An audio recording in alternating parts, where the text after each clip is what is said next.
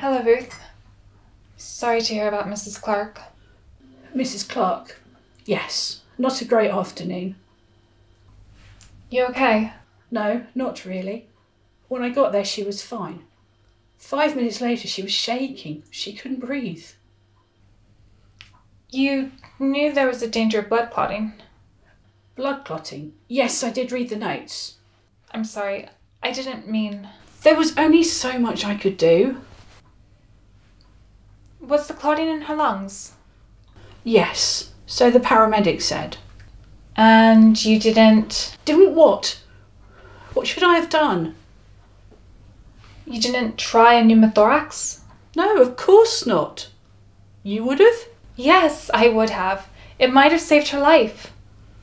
But I'm not a GP, am I, like you?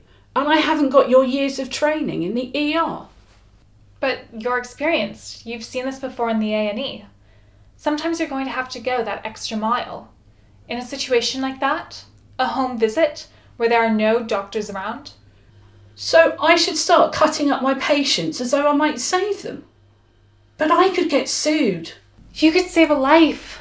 Oh, there you go again. Look, I don't want to play God.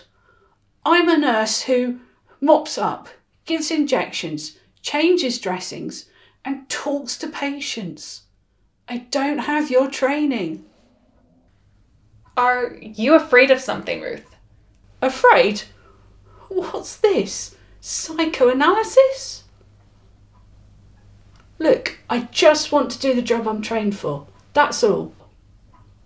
And that's all? Yes, that's all. I'm not paid enough to go the extra mile. And that's why you'll only ever be a good nurse, not a great one.